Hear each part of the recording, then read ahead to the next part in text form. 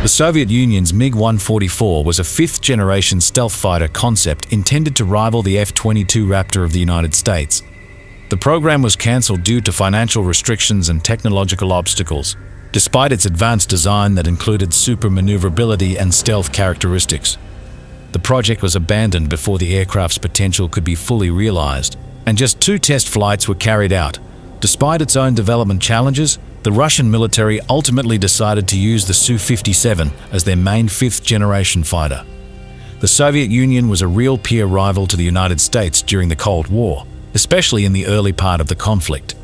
Indeed, there were several areas in which Americans excelled. However, for a while, the Soviets were able to match and even outperform their American opponents in some areas. The Soviet Union was a superpower with advanced technology. The vital field of aerospace was one where they consistently managed to hold their own against the Americans. Many of the Russians' current weapon designs and pieces of equipment are remnants of the latter Soviet era, during the Cold War, particularly in the early going.